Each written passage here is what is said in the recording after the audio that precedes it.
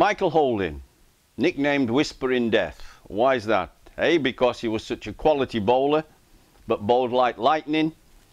But he run up, almost you couldn't hear him coming. Normally a fast bowler comes up with a lot of aggression, he's got a lot of power, he's going to put a lot of effort into it. Michael just glided along. And I know umpires like Dickie Bird said to me, they were stood there waiting for him coming and they couldn't hear him. That's why the whispering part, the death because he got wickets and he could hurt you in an era where there weren't many helmets around. And for one period, until Packer in 77, 78, there were no helmets. He could make the ball move a little bit, but I don't think movement was his greatest strength.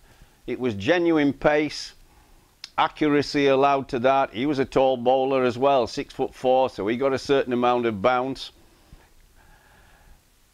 When I played against him, he was the fastest bowler I ever faced, 2 or 3 times. I always felt that although he was that quick, that he was bowling within himself. That's a little bit scary when he's the fastest you've faced in your career, and yet you feel there's a little bit more there to come if he really wanted it. And I think that was because he came in with such ease and fluency. He made it look beautifully rhythmical, didn't he?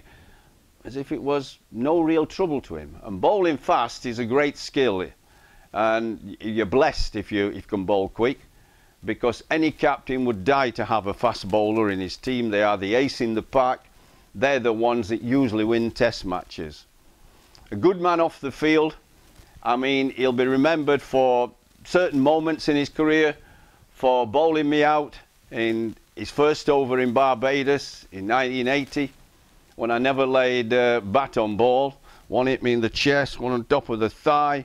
I missed the ball. One I gloved out of my neck. 2 I think I gloved out of my neck, and then he knocked my off stump over. That'll be a magical moment. That'll get played.